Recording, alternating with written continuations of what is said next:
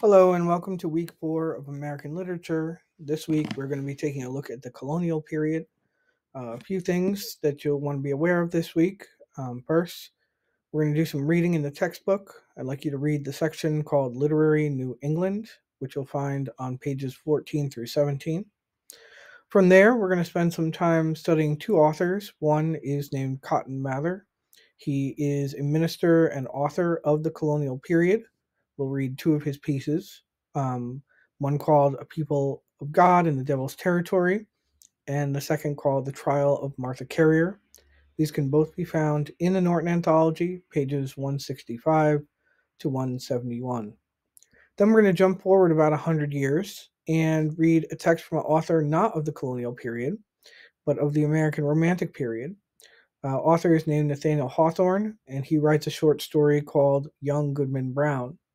You'll find that Young Goodman Brown is very much a critique of the work of an individual like Cotton Mather. Cotton Mather is a Puritan, and Nathaniel Hawthorne, again writing 100 years in the future, is contending with the history, legacy, and ideas of the Puritan movement in the United States, in what would become the United States by the time Hawthorne is writing. Please make sure that you view all Blackboard material.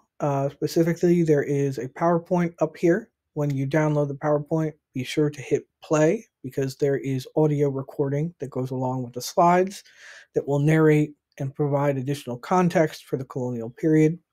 You'll also see a few other video and supplemental material to help contextualize the period and also connect it to last week's discussion. This week, your written assignment is a journal response. It's due on Sunday, February 12th. And if you scroll down to the bottom of the page, you'll see that it is a three-part discussion question or a three-part journal response. The first asks you to reflect on what you've learned about the colonial period. The second asks you to respond to the work of Cotton Mather. And the third asks you to respond to the work of Nathaniel Hawthorne. As usual, I look forward to hearing your ideas and seeing what stuck out to you in the material from this week.